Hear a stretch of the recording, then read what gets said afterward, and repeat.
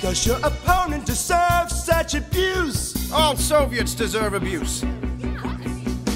But even you must concede he can play. Oh, he's the best red on the circuit, sure, I'll give him that.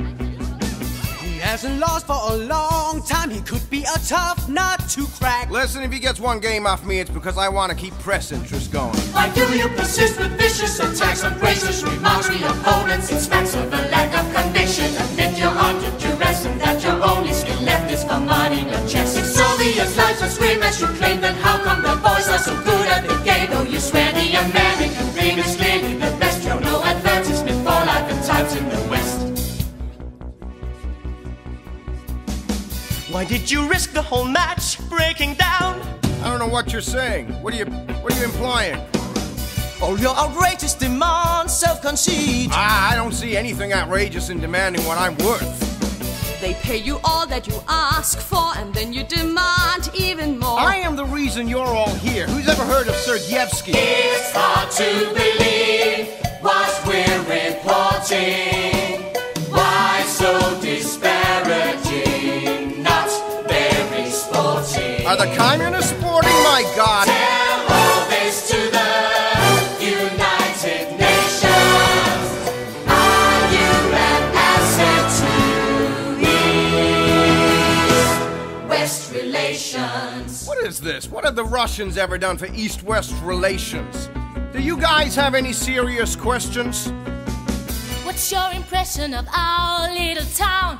Rather cold and dull, as I expected. Where would you rather have played Leningrad? Leningrad was an insulting Soviet suggestion. They only tried to be friendly. They would have played in New York. Ah, come on, you know as well as I do what their motives were. You protest too much. We see your blood. Big noise to hide your fears.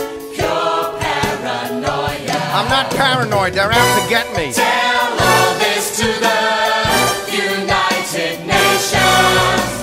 Are you an asset to East-West relations? Jesus! Will you be quitting for good if you lose?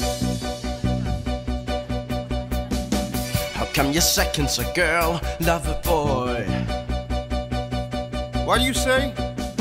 How come your second's a girl, love a boy?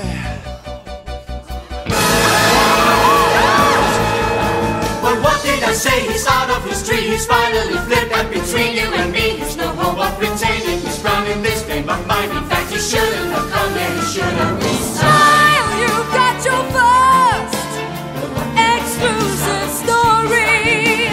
Now you can bask in his reflected glory.